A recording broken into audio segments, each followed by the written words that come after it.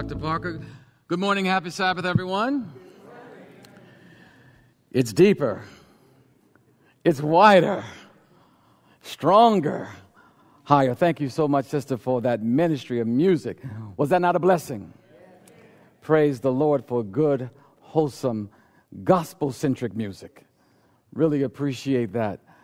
I do bring you greetings from the General Conference and the Adventist Review, where I work with Elder Bill Knott. Some of you may know him, working in what Elder Parker described as digital media. So I bring you greetings from them and from my family. So happy to be here with you on this Sabbath. Now, do you all mind if I come down to the floor? I'm never comfortable up here. Is that all right? Everyone okay with it? All right. Just remember, I got permission. I'm never comfortable being so high up. Feels symbolic. And I don't want to in any way portray myself as higher than anyone else. We're all in this together. Amen? Amen. I wanted to say a word of thanks to, by the way, I see a lot of my friends there, Tom and Sandra in the back. Praise the Lord. Good to see you. Friends all over the place. I've been up here a few times now, and I've gotten to know a few people. So I feel at home, as Dr. Parker mentioned. Now, what I'd like to do as we get started, if you don't mind, I'd like to go back to 2 Kings, chapter 20. And I'd like to ask you all to stand as we read it together responsively. Is that all right? I looked out amongst you as it was being read, and I noticed that some were just listening, and that was good. That was very good. But there's something else that takes place when you read it for yourself. God speaks directly to you, and I'm going to use it, and I want to make sure that we're all on the same page. Is that all right? So we're turning to, where are we turning? 2 Kings chapter 20. And you're going to stand with me because we're going to read the exalted word of God. Amen? And we're going to pick up in verse 12. I'll start. At that time, Baladan, the son of Baladan, king of Babylon, sent letters and a present unto Hezekiah, for he had heard that Hezekiah had been sick.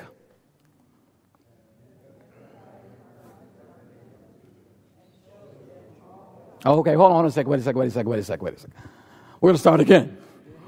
You're going to read together responsively, and we're going to be in one accord reading the exalted word of God. Amen? And we're going to read it like we mean it, like this is the Sabbath. We're going to read it like we have joy. We're going to read it like the word has power. Amen? So let's read it again. Chase the devil away when you read it. Amen? That kind of reading.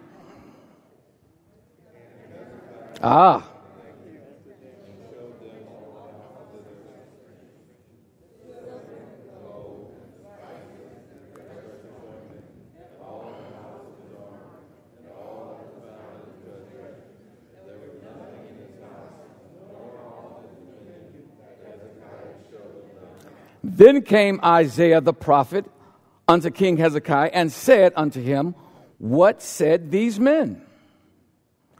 And from whence came they unto thee? And Hezekiah said, They are come from a far country, even from Babylon.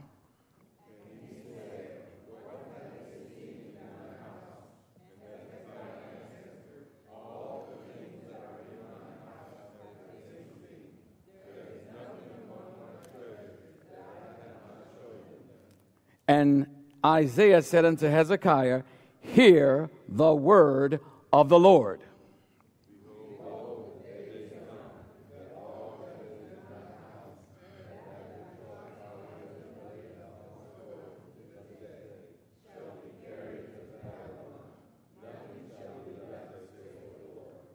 Amen. You may be seated in the presence of the Lord. As we begin, I want us to understand and consider this first, that when they came there to Hezekiah, to Judah, Jerusalem, what they saw, they took back with them. Let me say that to you again. Hezekiah said, everything that was in my house, they saw it. Isaiah the prophet comes and tells him, whatever they saw is going back with them. I began to consider, and I want you to consider with me, what if they had seen Jesus?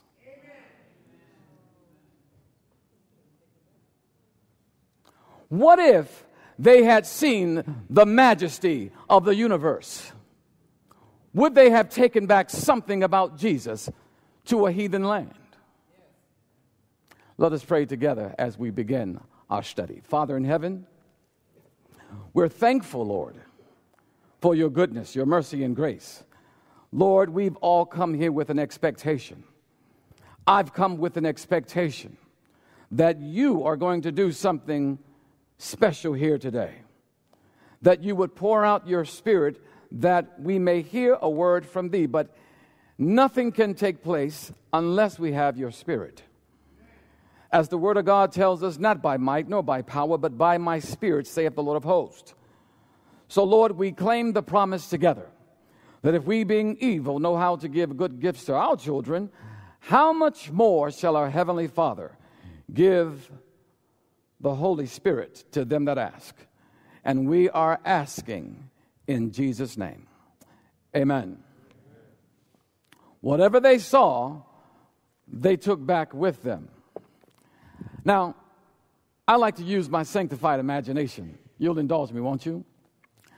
I imagine that all the things that had taken place there in Judah with Hezekiah went back to the rulers of Babylon. I mean, Hezekiah was a good king. He had a beautiful palace. He had all manner of treasures. And I imagined those in Babylon were hearing the rumors. And I imagine that one day they were saying, you know what, we need to send an emissary over to Judah to see all that's going on. Have you heard that the king of Syria, Sennacherib, he was threatening Judah to take the city? He was even bad-mouthing their God. We need to go and see this God. We need to go and see this king who had a God who sent, as the story goes, one angel who defeated 185,000 soldiers in one night. We need to go check that out. We need to go and see if it's true that this was a man who was dying. Anybody was dying? Anybody was sick here today? And God sent some healing to you? Hezekiah was about to die, and God sent Isaiah to him. We need to go and check this out for ourselves and see whether it's fake news. They wanted to know, was it true that he had this wonderful city where they had dammed up waters, where the waters were allowed to go directly into the city? They wanted to know, is it true that he has all these treasures in his house? How are all these things taking place? And by the way, take a letter and let him know that we were aware that he was sick. So they came. Now, we read from 2 Kings. 2 Kings. But I want to go over to 2 Chronicles. The same story is there. It's also found in Isaiah. But I want to go over to 2 Chronicles because there's a bit more information. I love that about the Bible. How the Bible will give you a bit of information over here, then it will add a little more over here. and you get a beautiful picture as you put it all together. Amen? And when you get over to Second Chronicles chapter 32, there are a couple of things that I want you to notice. Verse 29, when you're there, say amen. Amen. Verse 29, and then I'm going to read 31. It says, moreover, he provided him cities and possessions of flocks and herds in abundance for God.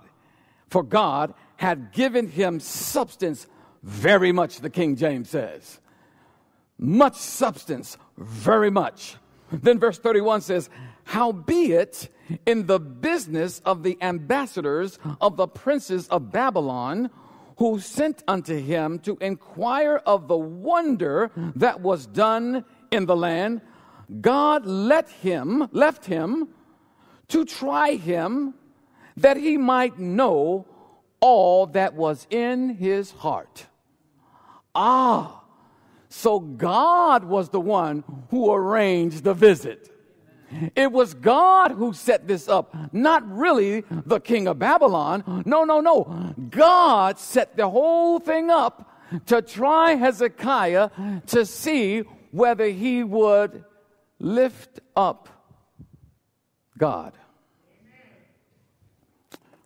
Sanctified imagination. I can imagine. There was Hezekiah. He was so excited. These men coming from a far country, and they've come to see all that's in his house, all that's in his dominion. And I could just see him taking them from one place to the next, showing them the palace. Look at the wonderful church. Look at the tapestry and look at the artistry. Look at the gold and the overlay of gold. Look at the flooring. I got this from a mine where we mined it for marble. It's a beautiful marble. I can see Hezekiah being worn out, tired from taking them all around and showing them everything that's in his house. And then Isaiah coming to him and saying, what did they say?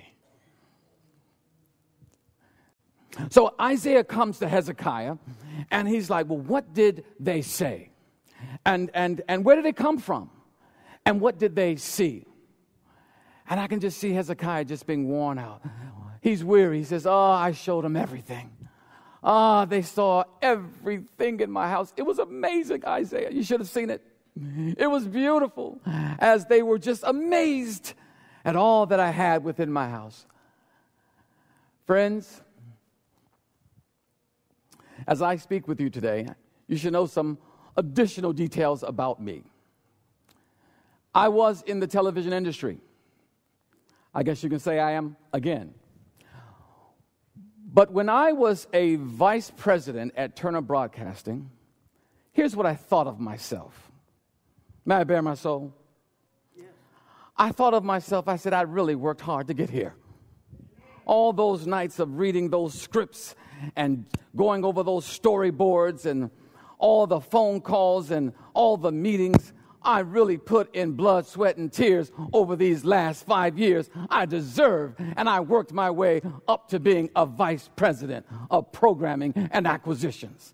It was easy for me to think as I sat in limousines and was traversed through towns and went from city to city and had all these experiences. It was so easy for me to say, I really worked hard for this.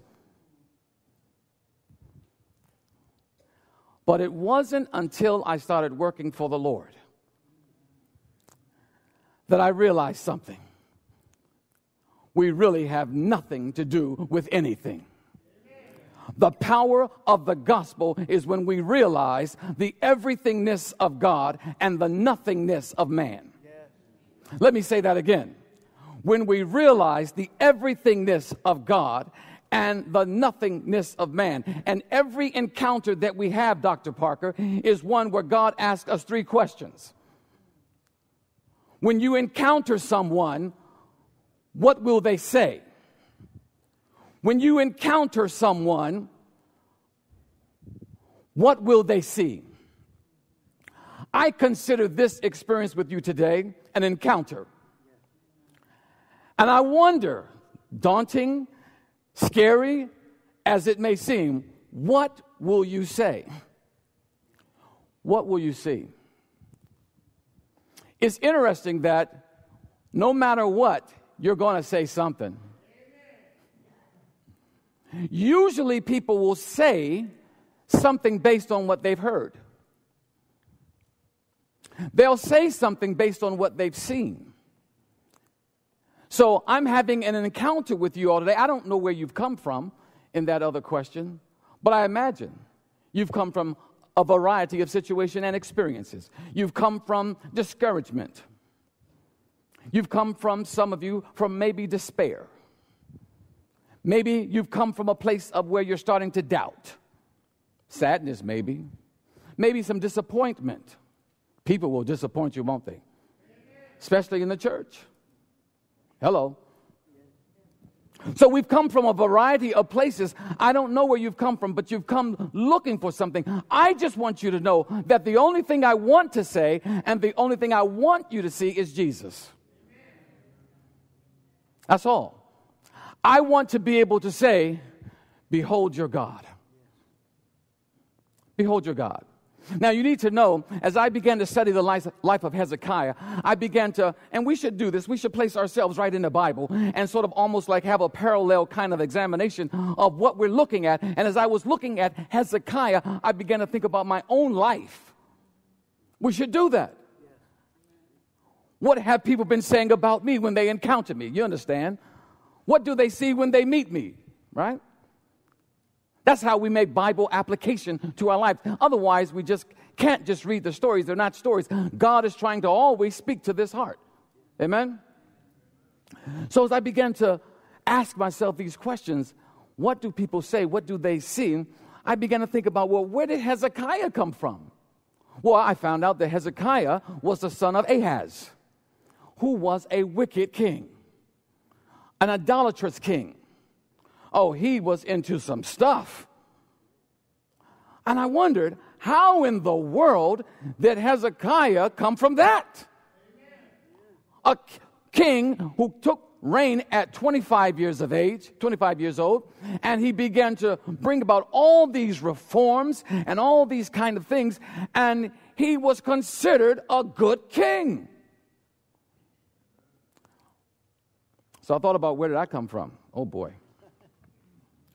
Alcoholic father. See, I wasn't born in this church. So my family didn't know that you would abstain from alcohol. That was not on our radar. Alcoholic father. Violent father. I won't go into it too deeply. But sometimes I wonder, how did I get here? How did I get here? Oh, but the grace of God. It's nothing but the grace of God. In fact, I would even go so far as to say this as I take a sip of water. I'm a health reformer, you know.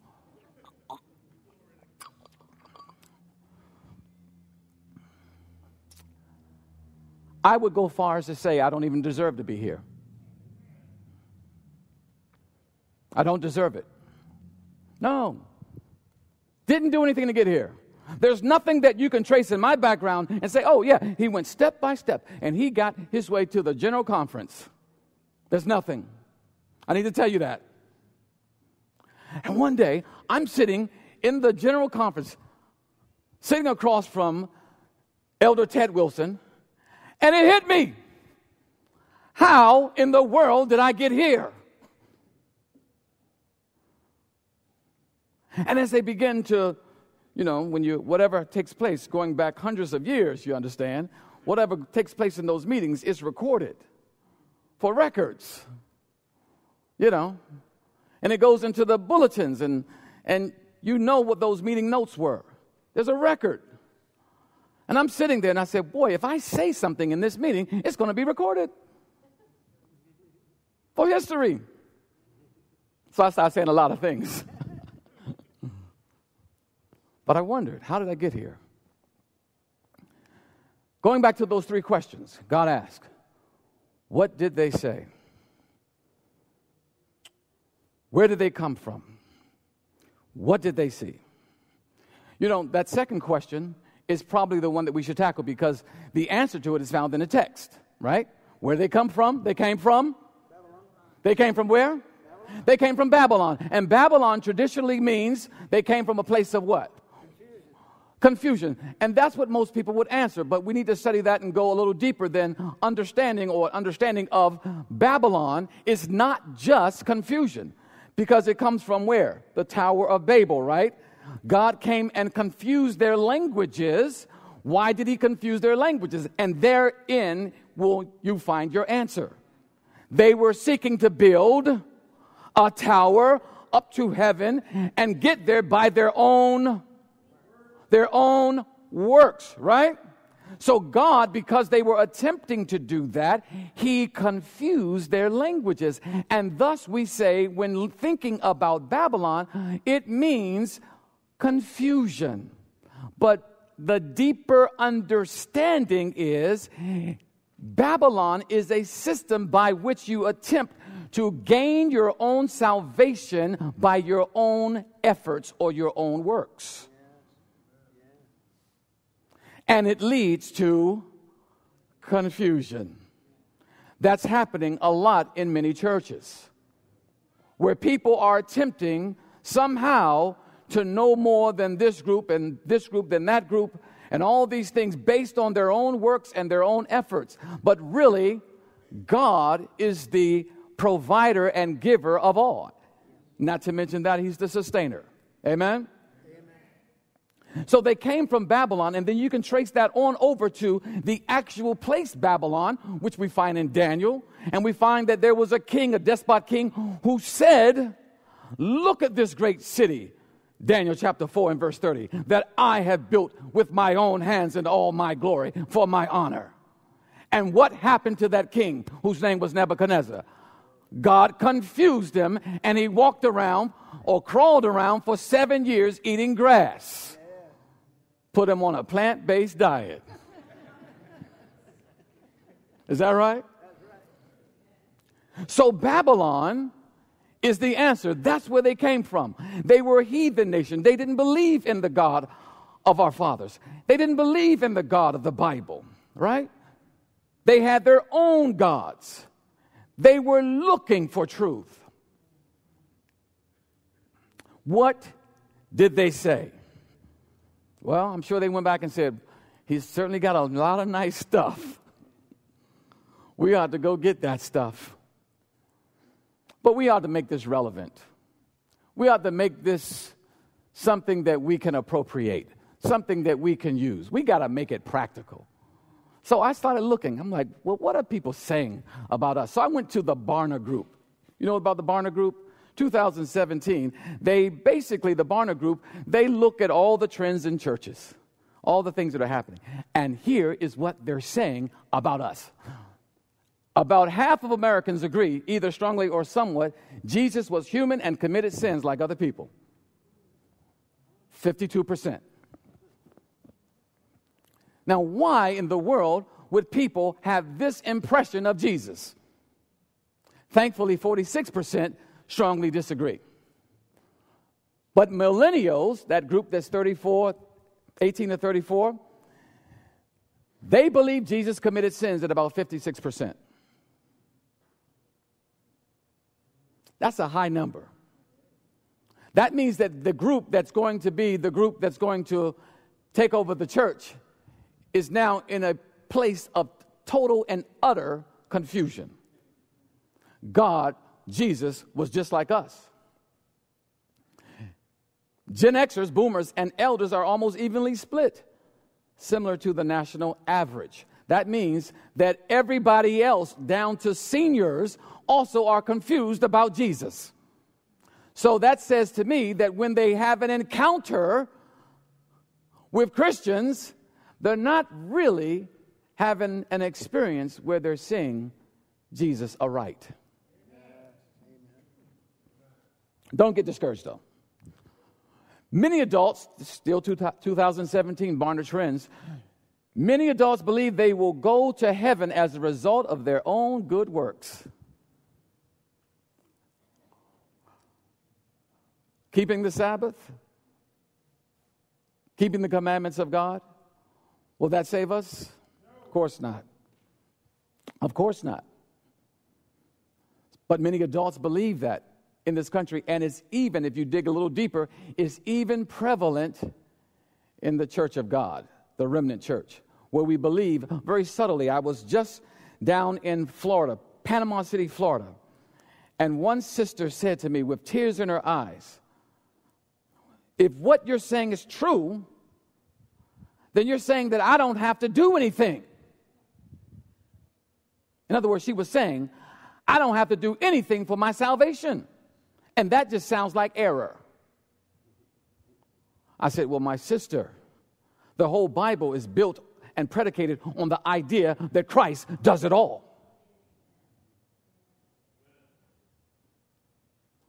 So I would even say, what you see before you, as undeserving as I am, Christ has done it. Behold your God.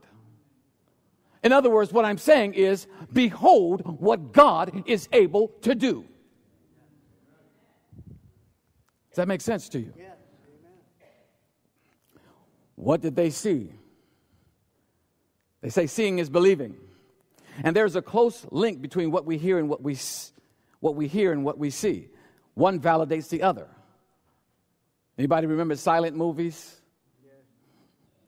I remember. Don, you don't remember silent movies. Put your hand down. But they came up with what a difference it was when they actually added audio to it, to the experience. And the experience, of course, is much richer, right? So God wants us to see and hear. What did they see? As I began to look at the fact that it was 1, 2, 3 things, right? Having to do with seeing and hearing, I began to think about, not sure what happened here, I apologize. I had to switch it over to PowerPoint from Keynote. When that happens, things get off. But I'll tell you what it says. Number 1 says the everlasting gospel, to preach, fear, to give glory, and to worship. That's what you find in the first angel's message. Fear God and give glory to him, for the hour of his judgment is come. And worship him who made heaven and earth and the sea and the fountains of water. Amen? Yes. But it all begins with something that is preached. It is preached to the world. It is something that the world hears. And then they will say it because they've heard it. And what will they hear? They hear the good news of the gospel, the everlasting gospel. Who here knows what the gospel is? I'm convinced that we don't understand fully the gospel message. And I go to places and people, and I ask the question, well, what is the gospel? And people say, it's the good news. And I say, this is the good news about what? Jesus is our Savior. I get lots of answers, and that's kind of a pat answer. But the Bible tells us in 1 Corinthians chapter 15, 1, 2, 3, 4, it says that the gospel was preached unto us, which we received, how Jesus died, how he was buried, and how he was resurrected. And then Paul says, and I am not ashamed of that gospel of Jesus Christ. For it is the power of God unto salvation. First to the Jews and then to the Greeks. And then he says, for therein, where? Therein the gospel is the righteousness of God revealed. Oh, I hope someone's listening to me today. See, what the world needs to see is the righteousness of God. Not the righteousness of man. People know what men are like. And if you don't know in 2018 what men are like, you have been sleeping. I don't know in my 53 years of living if I have seen the condition of mankind and this world as bad as it is right now. I've never seen anything like this. But the world knows what man is like. What the world is starving for is a picture of Jesus. The world is dying to see what is God like. And no one, save Jesus, has ever revealed what the Father is like. Wouldn't it be amazing If one of us, any of us, all of us in this sanctuary could say, when people meet us and have an encounter and they say to us, tell us what Jesus is like. And we could say, well, when you've seen me,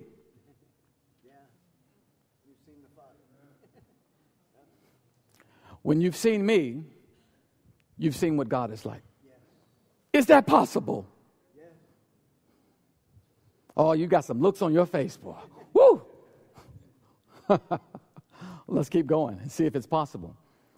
But as I saw those three questions that God asked through Isaiah to Hezekiah, and I believe he asked of us, I began to see a parallel to the first, the second, and the third angel's message, tipped off by the fact that they came from Babylon. Whenever you see Babylon, you need to know that God is taking you somewhere, because it is the place that he used then, uses now.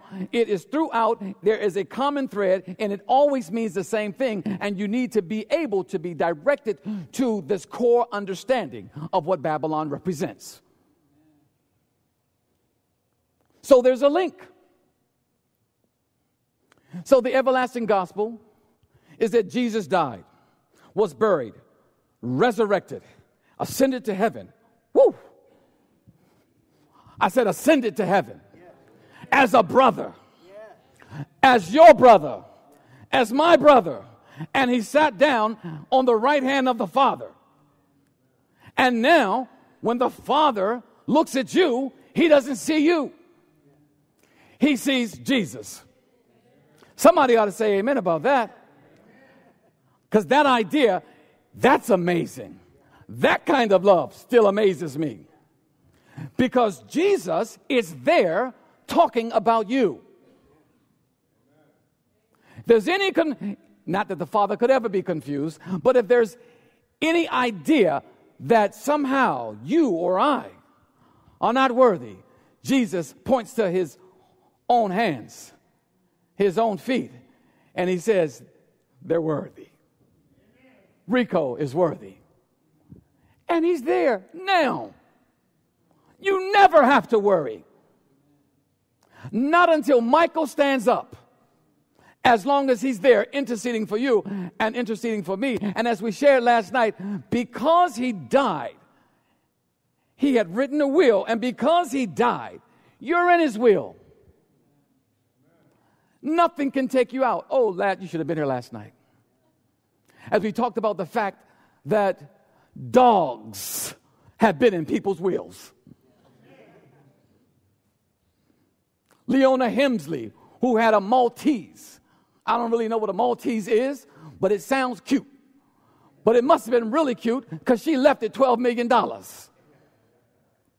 And then there was another woman who left her dogs $14 million. And no court system, listen, no court system could say, she's crazy, take that dog out of the will. Do you know why? Because once a will is signed, someone's last will and testament, once it's signed and that person died, you cannot revoke it. This is the power of the gospel we say we believe in. That you're in that will, and no one can take you out of it. The only thing that will take you out of that will is you say, I don't want it. But Paul says nothing can separate us from the love of God. Nothing. That's a superlative.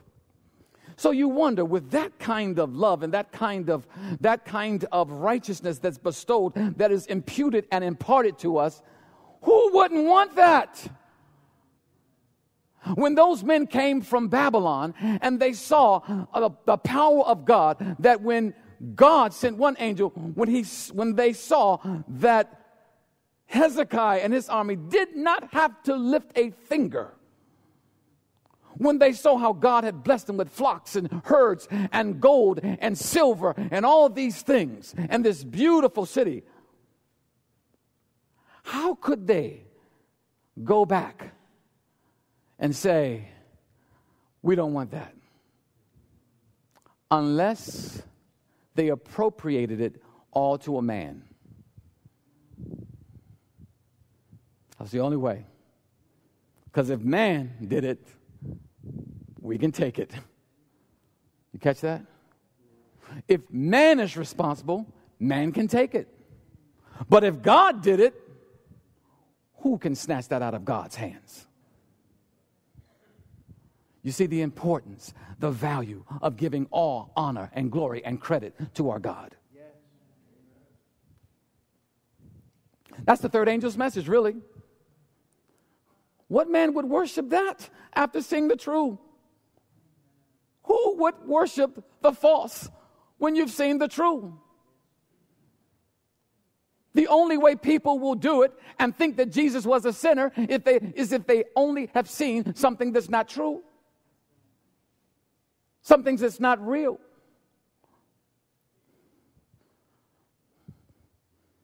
We're told in First Selected Messages, the time of test is just upon us, for the loud cry of the third angel has already begun. And notice what I've highlighted in the revelation of the righteousness of Christ. Today, if you've never heard it before, the loud cry of the third angel in the revelation of Christ has begun. And that revelation is simply looking at what man cannot do and appropriating the majesty and power of grace in taking a man from down there and putting him in places where no one could ever have imagined. It has begun in your understanding of the nothingness of man and the everythingness of God. There was a man who was hearing a message similar to this. And this whole idea of you can merit nothing and the nothingness of man and, you know, all these things in 1888 that caused a stir and upset a lot of people. And he heard the message. He was a faithful Adventist, 40 years in the church, a good and faithful elder. But he was upset with the message. Normally a gregarious, very extroverted individual. He left the church quiet, silent that day. Had nothing to say. Usually stuck around and had some conversation about something, but not this day. And he went home, and as his wife was preparing a meal, he sat there quietly, just brooding. Until finally he spoke up. And he said, if that old preacher is correct, everything I've done for the last 40 years means nothing. And his wife said, that's right. And he was quiet for 6 more weeks. He could not understand how sending his kids to Adventist schools, how teaching Sabbath school, how all the times he had shown up and opened up the church, checked the locks. He had done all these things, and yet here he was being told that none of it counted for anything. Couldn't accept it. Friends, this weekend, the greatest revival experience we can have is simply understanding the righteousness of Christ, the beauty of our Savior, and all that He has done, will do, can only do. In fact, when the question was asked, what is justification by faith? The answer came, and it's recorded in Testimonies to Ministers, page 456. And it says, it is the work of God. The work of who? God. In laying the glory of man. Yes. Where? Don't get upset about being laid in the dust like they did in 1888. They didn't like that. They did not like the idea that God would lay their glory in the dust. Their Sabbath school teaching, their Christian education, their working for the church for all these years. They could not accept that all the evangelistic work was being laid in the dust. But let me just assure you, God does some amazing stuff with dust. In fact, He'd rather use dust. You hear what I'm saying to you? All of this dust came from dust. So be assured that he'll make something great from your dust. But it says, it is the glory of man. It is that justification. It is the work of God in laying the glory of man in the dust and doing for him that which is not in his power to do for himself. That's what it is. The third angel's message is what God can do, not what you can do. The moment we get that, I tell you, there's a statement that says the moment we get that, the devil, his power will be broken and we'll be going home. You read it in Jeremiah chapter 23, 5 and 6, or Jeremiah 33, 15 and 16, how Jesus is the branch and he is our righteousness. He's everything for us. A few more statements and then we'll close. For it is the work of everyone to whom the message of warning has come. To lift up who? To lift up who? Oh, you sound like you don't like saying his name. To lift up who? To lift up Jesus, to present him to the world as revealed in types, as shadowed in symbols, as manifested in the revelations of the prophets. See, the same theme goes through it. Ellen White was asked a question. Several have written to me inquiring if the message of justification by faith is the third angel's message. She said, it is in verity, in truth, it is. And the third angel's message, justification by faith or righteousness by faith, is simply this, friends. It is simply revealing Christ to the world. After you have accepted the gospel, lived the gospel, embraced the gospel, the world will look at you and they'll say, I don't want to receive a mark. I'd rather know your God. This making sense to you? Amen. See, we often look at time, but the Bible tells us in Revelation that there shall be time no longer. There are no more prophecies that are based on time. The only thing that God is waiting for now is the revelation of Jesus Christ and his people. That's it. Okay, let's make it practical. I don't like just throwing out theological stuff. Make it real simple. It's when we manifest to the world one word. And these are not my words or my understanding. I get it from the spirit of prophecy. When we begin to manifest kindness. See, we don't have to be all theological. Kindness. When I talk to you today, I want to show some kindness. When we have conversations at fellowship, let's just have kindness. Smiles, huh? It's simply that. Because Jesus was kind. And I'm finding as we wait longer and longer for Jesus to come, the less we are kind. And we see in the Bible that unless that spirit is manifested in you, you are none of his, the Bible says. So the world should be able to look at us, experience us, encounter us, and say, boy, they are the kindest people I've ever met. They are so kind. I was telling Dr. Parker as we were at Bob's Big Red Mill, whatever it is over there, as I was talking to the store manager, I said, that man's a Christian. I didn't know it. I said, when I say it to you, I said, that man's a Christian. And he wasn't an Adventist, so don't get upset. But I said, that man's a Christian. Why? Because he was so kind, he was so loving. And then as we talked a little further, he said, yeah, my church down the blah, blah, blah. I said, aha. See? So now I can come and tell you all, when I encountered him, what did he say? What did I see? Where was he from? Behold your God.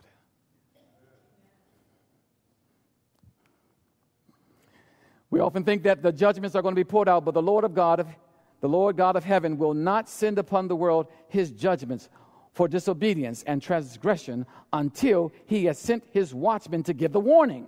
He will not close up the period of probation until the message shall be more distinctly proclaimed.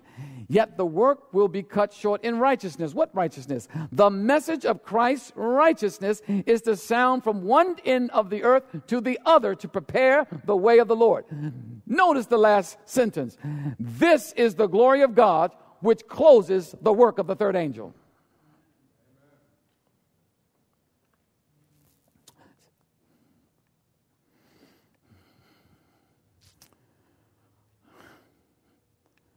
Close with this.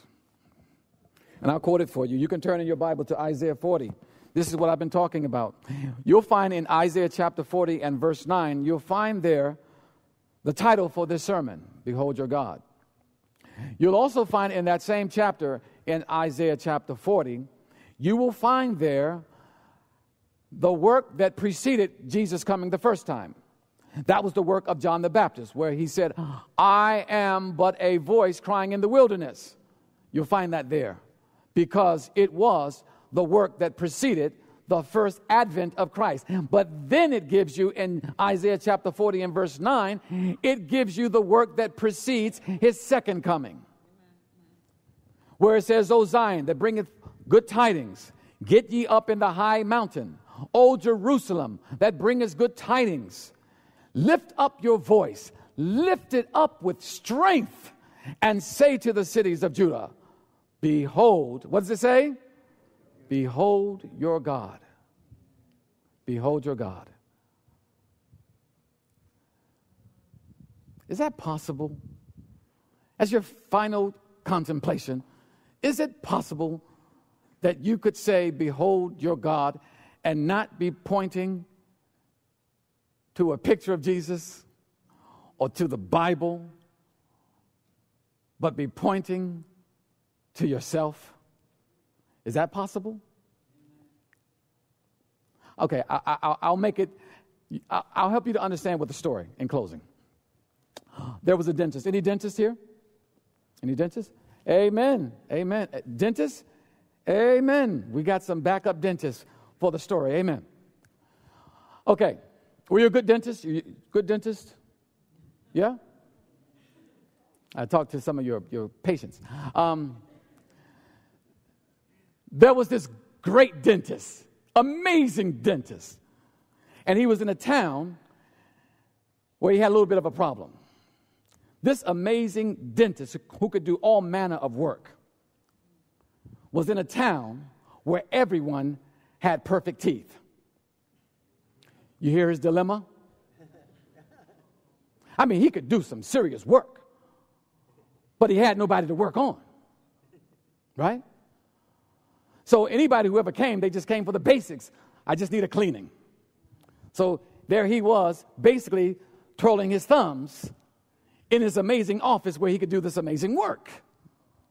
And time went on and on and on. Great dentist, no patience.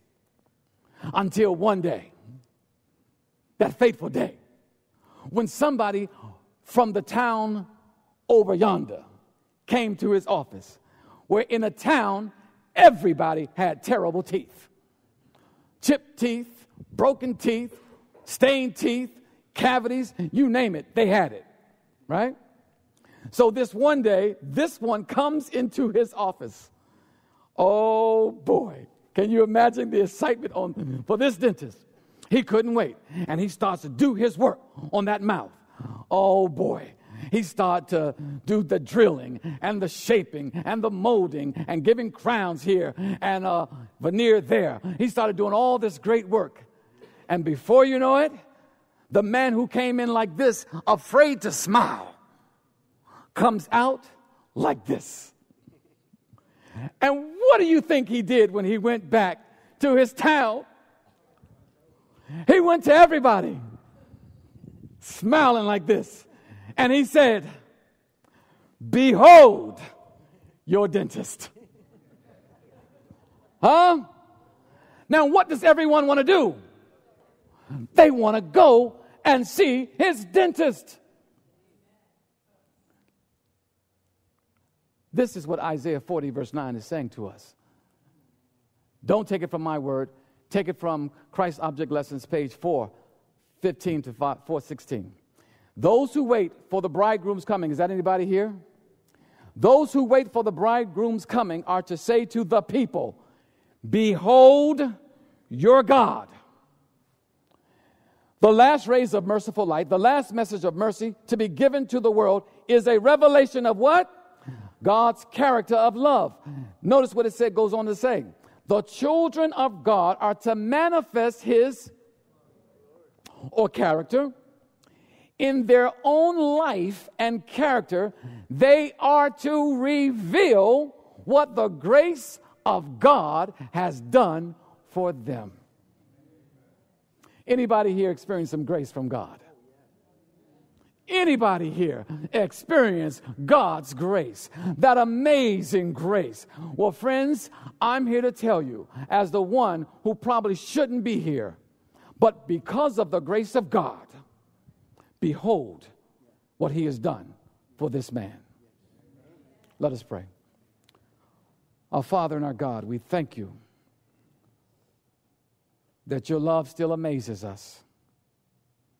We're thankful, Lord, that you can take the drunkard and change his life into something useful in your hands. You can take even the prostitute and change the lives that she becomes something important in your hands. In fact, Lord, you say that you desire the ones like that than the ones who have never even fallen. Why? Because we are told that it is your glory to pardon the chief of sinners. Lord, we're thankful for a God like that. I pray, dear God, that what we have shared through stumbling lips might reach an ear, might reach a heart, and that we might understand not only the first, second, and third angel's message, but, Lord, more importantly, that we would make it practical, and that we would know that every encounter comes with the question, what did they see in you? What did they hear from you? And, Lord, may we be able to show them Jesus. Is my prayer in his precious name. And all that agreed said amen. Amen. May God bless you.